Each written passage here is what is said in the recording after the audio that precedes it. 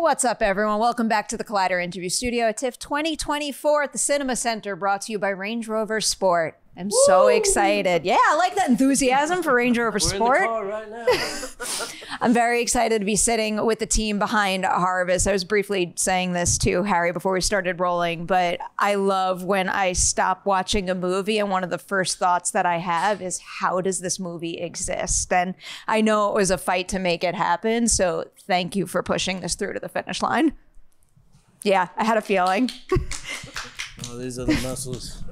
Clearly, I know what the movie is, but because it's on the festival circuit, a lot of our audience will not know about Harvest just yet. So would you mind doing the honors and giving a brief synopsis of your film? I'm terrible at that, so I'm passing this to Harry. It's fine by me. Okay, brief synopsis. Okay, so it's about a village in an unspecified time, but we're somewhere maybe in the past, but are we? Are we in the future? We're somewhere. We meet this community of people on their sort of harvest day. Something awful happens, and it basically, I don't want to give too much away now. It's very hard to do, isn't it? That's right. It's very hard to do. We just follow this community of people from their sort of festival of harvest, and we watch what happens to this group of people. I think that's all I can say, really. Job well done. That's one of my favorite things about making someone else do the synopsis, because it then gives me a very firm line on where to stop in the conversation in fear of spoiling something for someone. I do want to come back your way to talk a little bit about the script, because of course it is based on a book, but one of my favorite things about adaptations is seeing something evolve. So can you tell me where you found space in that book for you to bring your own voice to the story? It's a book that I was completely fascinated by, because at the center of this there is a anti-hero, a character who doesn't manage ever to do anything. So I find this very essential for where we are right now, all of us witnessing the world falling apart and just witnessing. A little too applicable absorbing, right now. consuming all of this information and doing nothing.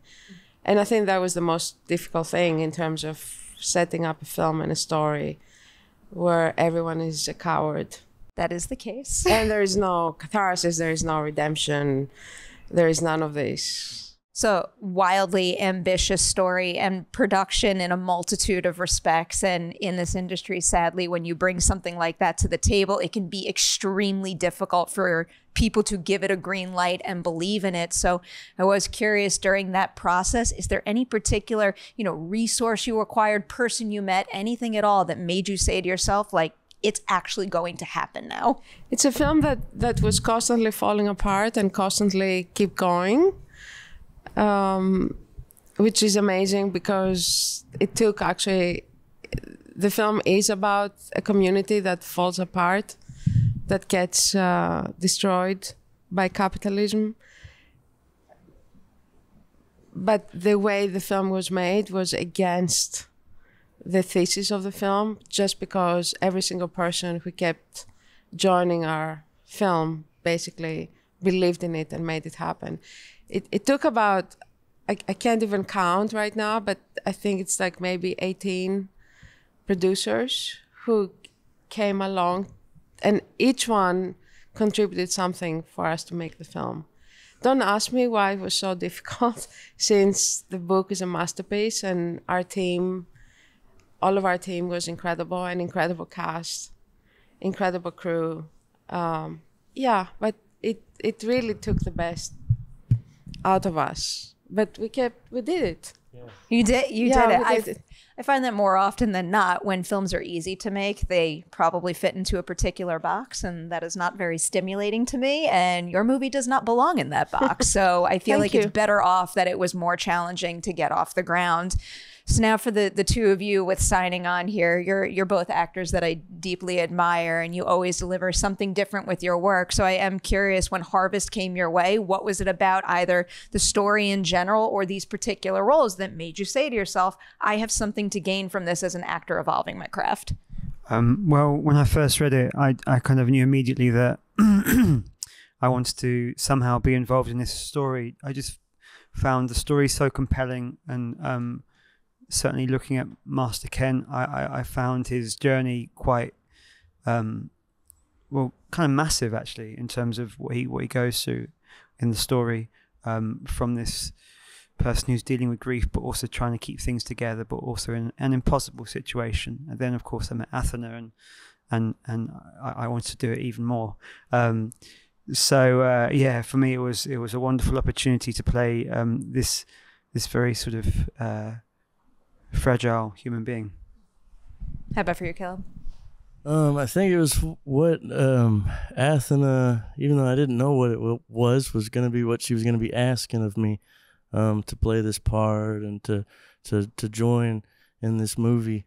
And I think that's what I was most that's what I was most curious about. It felt like it was going to be something that was extremely difficult. Mud was the only thing that I kept thinking about before going to Scotland.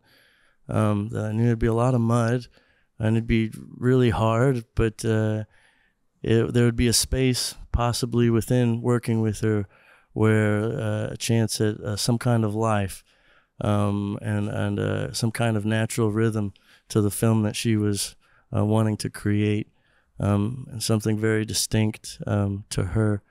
And I think anybody that joins her that she asks to work with her learns, very much. We were talking about it today, but yeah. Do you want to add to your experience working with her? And I stole a quote that I saw you gave in another interview. You had said Athina had everything pushed against her from every fucking angle, including from me as an actor. I really gave her a hell of a time.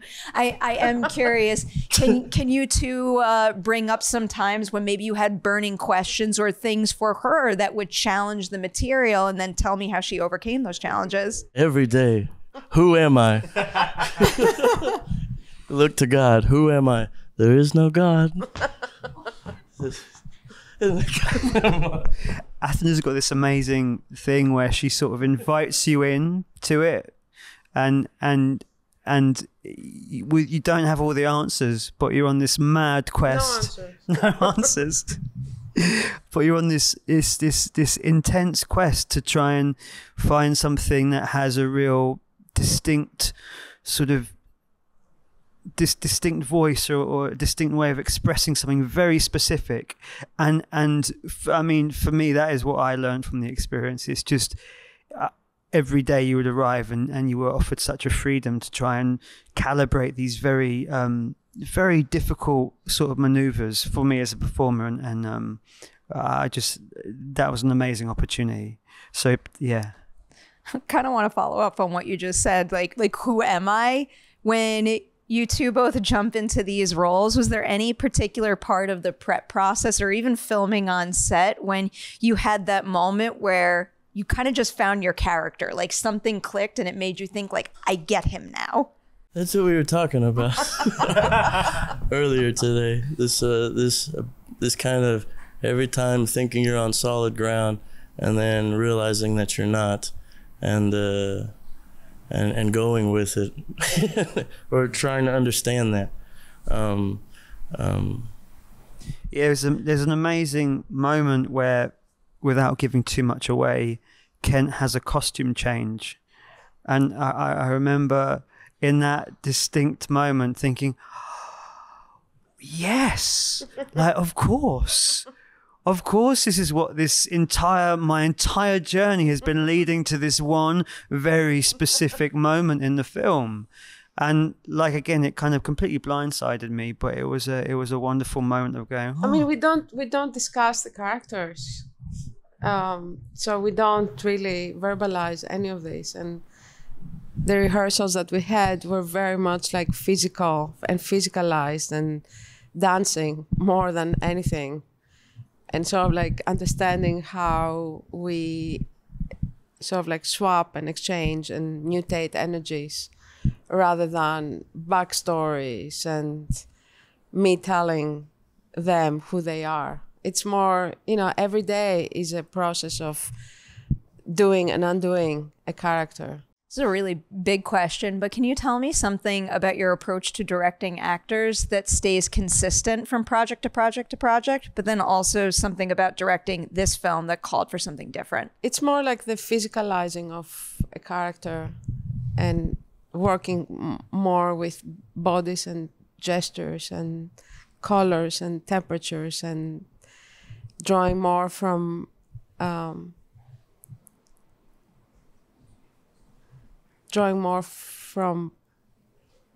never from psychology.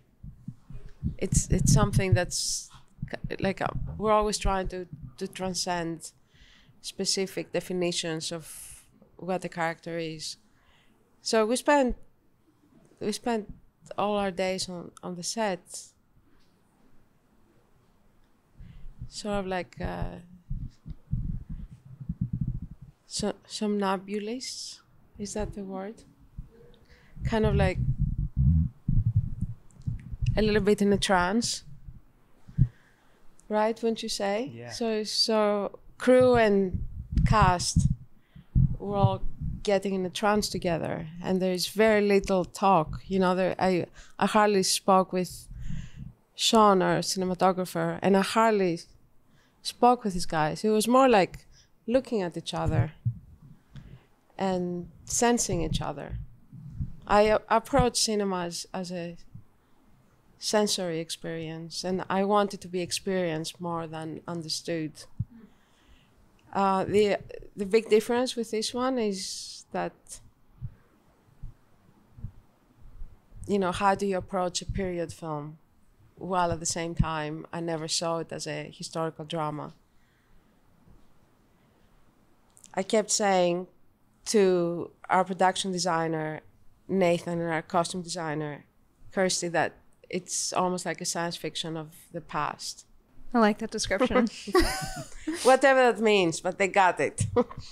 I mean, I probably couldn't put into words eloquently why that so well applies, but something about that does make a whole lot of sense to me. I wanted to make sure to bring up yet another thing, Caleb, I think you brought up in a past interview.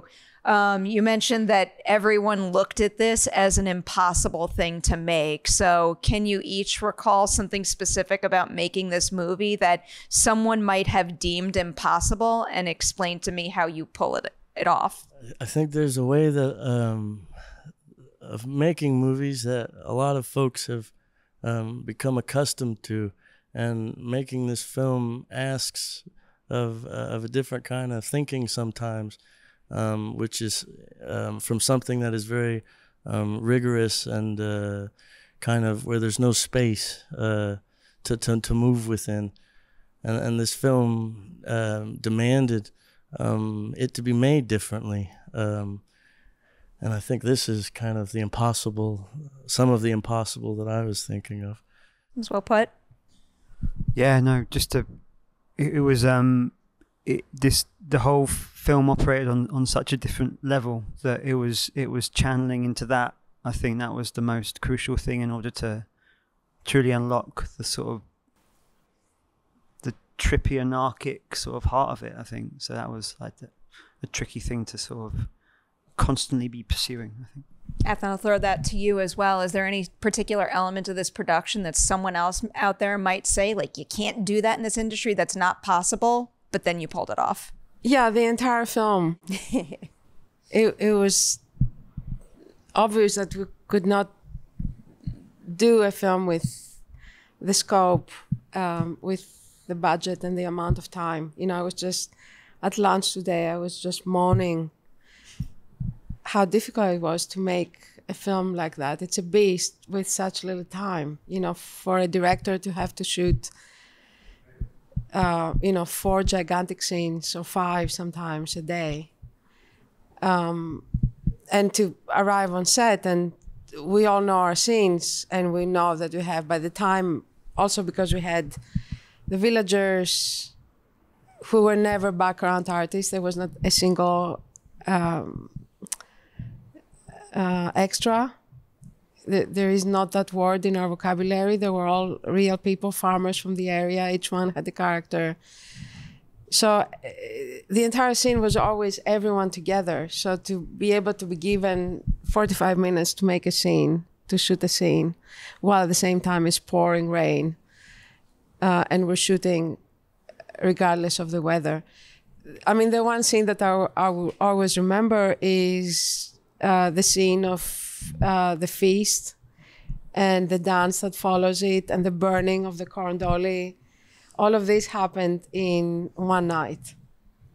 You know, so it's, which when you say a night, at the same time you have 60 people who need to be dressed and be seated and for the feast to be laid on the tables. So that was one night where basically we didn't even go overtime because we couldn't. As well, it was wet. Really, it was like really pouring rain throughout. We couldn't record sound because there was so much noise from, I mean, it was like flooding actually. Yeah, but. And long takes. And long takes, yeah. But this was, I mean, the wonderful thing with Harvest is that we set out to make a film where the actual process of making it, of bringing a community together, which it was about 2.5 years of researching and finding the place and then getting all of the, you know, getting the spirit and the nature being the main character, and us visiting this instead of going there and invading it. We were embedded.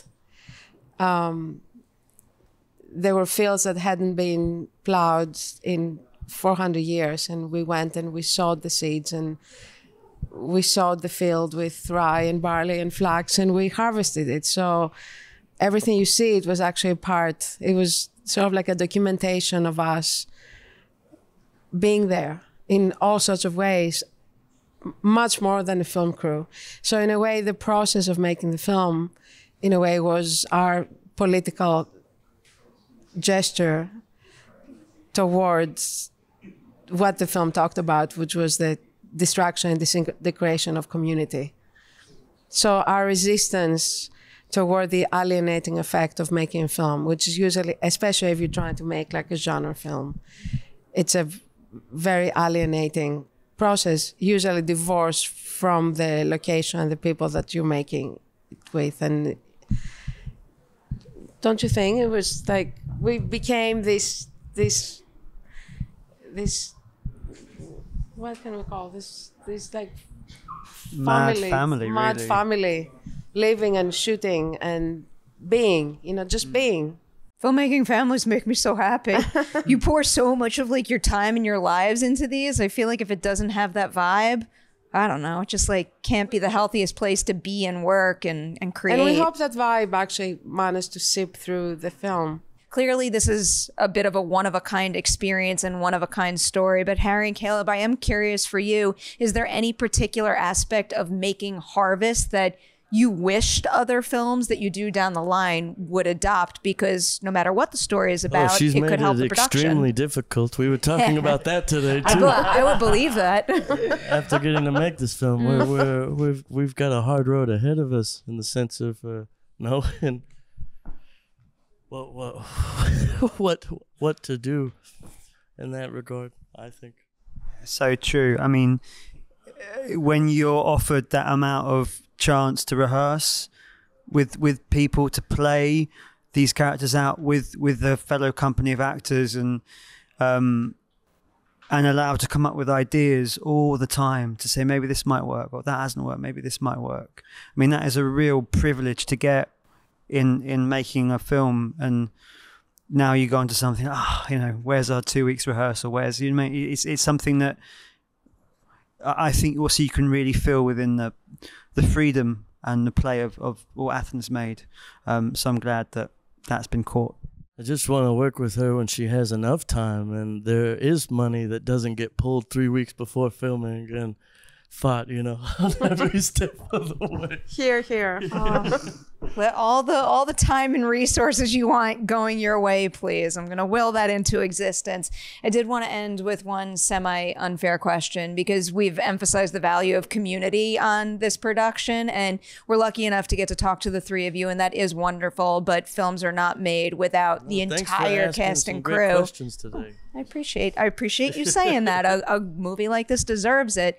Can you each name an unsung hero on the set of Harvest? Someone who, helped you maybe exceed your own expectations for your work, or just impressed you and we need to know their name more? Gregor and his enthusiasm. There was a young man on the film that he came with so much vigor and enthusiasm and excitement and willingness and joy, and his love was very infectious, and his excitement was very infectious. He's a kid from the area who played one of the farmers.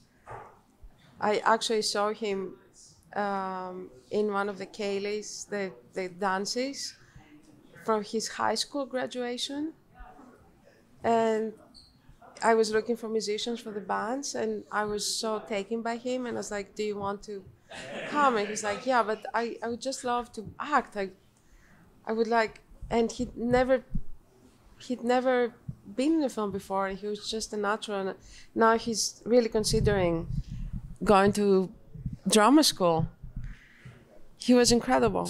That's one person. I'll take it. Yeah, it's a very hard question. And I very need unfair, two more, like but admittedly, if we could, I would sit here all day and literally shout out every single person in the credits of this film. I mean, I have to say, and I have to say this, that it's strange for us to be here, just the three of us in Toronto, just because it was such a communal experience, and we're missing the rest of our cast. It's every single one. We wish we were all together, which actually in Venice, we were all together. So it felt like a wedding, celebrating us marrying each other forever. But now we got Harry. Yeah. I love that. Harry, do you want to shout anyone out before? It's so hard, because there's so many brilliant people. I mean, I thought Kirsty, who did the costumes, did an exquisite job. Just finding that world, which must have been so difficult, because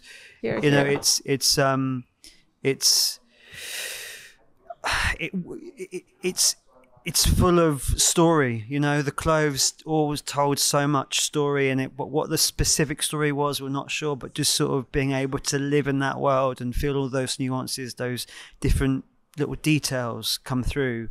I think, the individual little things as well. I just thought it was magic. So I say Kirsty. And she did it with like 5 pounds, Yeah, bringing all that stuff over from... You made so much with the resources you have. Seriously, huge congratulations on Harvest. This is what keeps me stimulated as a film lover, seeing something that is such a big swing and so unique compared to everything else that I am very used to seeing in this industry. Wait, sorry, one unsung hero that I really have to mention, because a producer is always an unsung hero, and Rebecca O'Brien, she is such a warrior. The film fell apart so many times, during the 5 years that we've been, apart for, anyway, full on through the pandemic trying to, and, she never stopped. She never, nothing could deter that woman from making that movie, even at the point where basically we really had to shut it down and go home, because we really had lost a big part of the financing, and that was just 3 weeks before we started shooting, and all of us were there, we're rehearsing, and she just almost didn't let us know. So it's just being a baby, wasting time. She should have told me to take a hike a few times. She was, I mean, I never actually had a producer, because I've been forced to produce my own films in Greece.